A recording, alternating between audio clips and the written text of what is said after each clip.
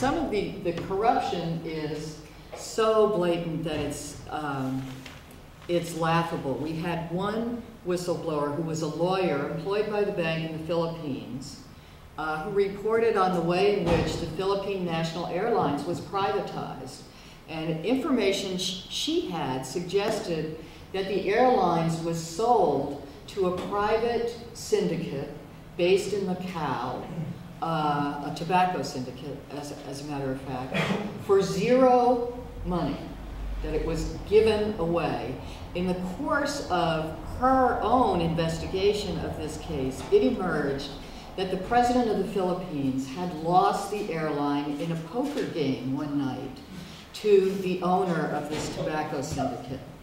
Now, the lawyer was fired. She lost her job. She's still not been reinstated. The World Bank has managed to defend, essentially, the prerogatives of the president to dispose of the airline in any way that he saw fit.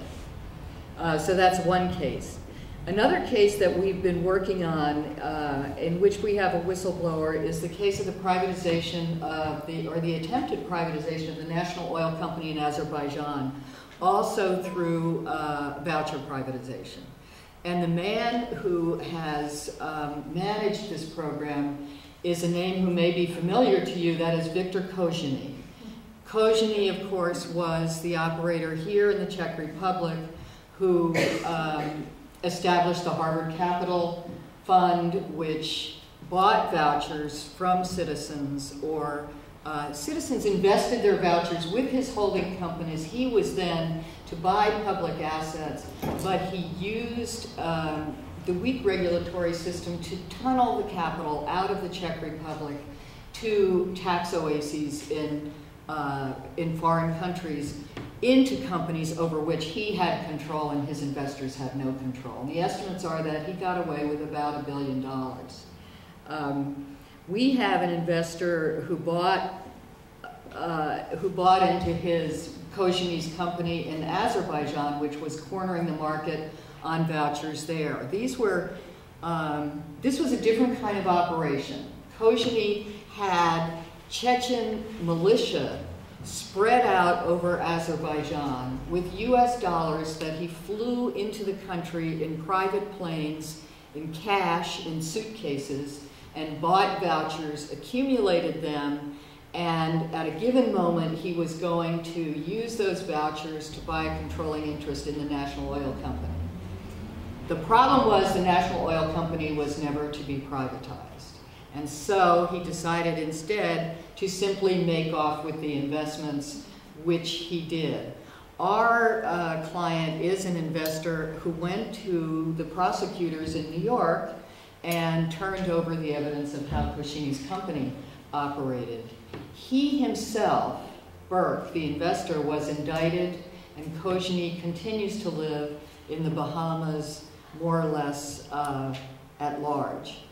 So this leaves another area, I think, of international business that needs to be penetrated by whistleblowers, which is this whole area of private banking and moving funds anonymously to unnamed beneficiaries in tax havens offshore, and that is what we're trying to do now. This is going to be extremely dependent on whistleblowers because there's very little public regulation over these capital flows. The only way we're going to get information is if we have people inside these banks telling us what's going on.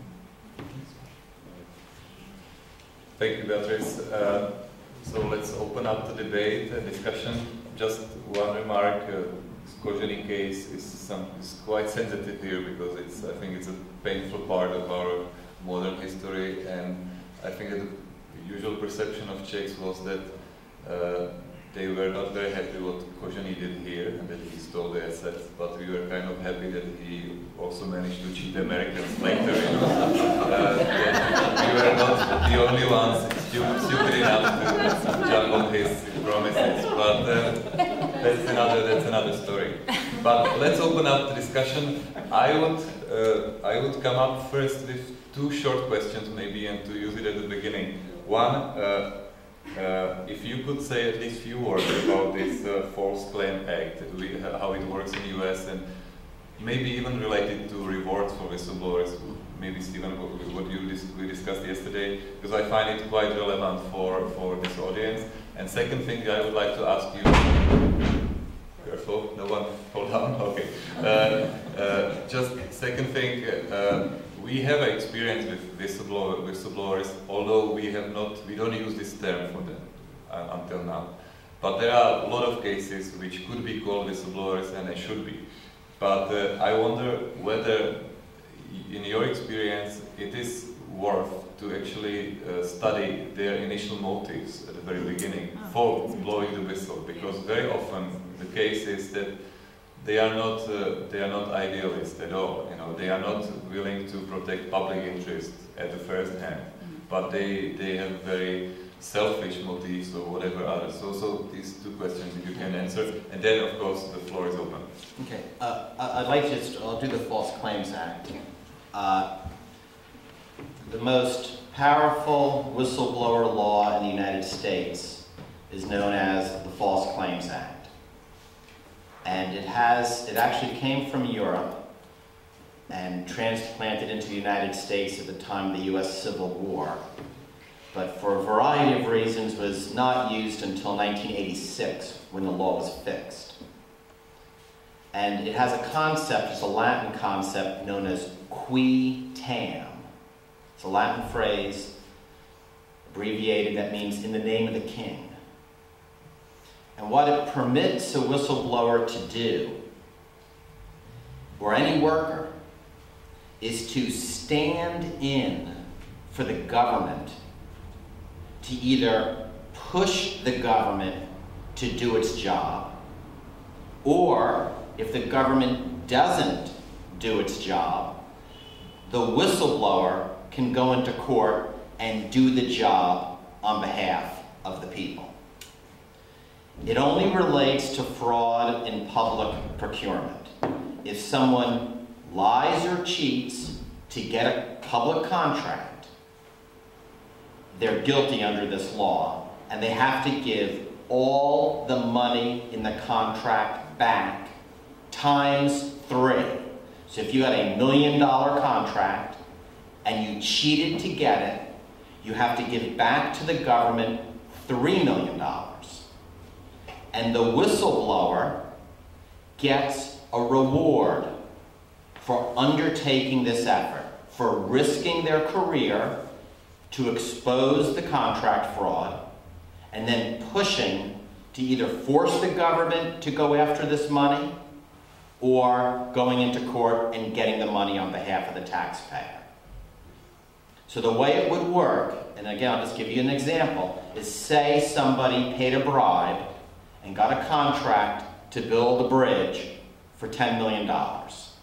And someone who works for that contractor had evidence of the bribe. They would take that evidence and confidentially give it to the government, a specified agency, and say, here it is. A bribe was paid, $10 million to build this bridge. Prosecute them and get our money back. And in many cases now in the United States, the government does do that. But if they don't, the whistleblower can. So if the evidence holds, that contractor now owes and must pay back $30 million to the taxpayers. They're often then sanctioned. They can go to jail, other penalties. And the whistleblower would get between 15 to 30% of the money recovered by the government. The taxpayers always win because it's treble damages. It's 3 times the amount. But the law sets up a reward to the worker who put their job, career, and name at risk to expose fraud.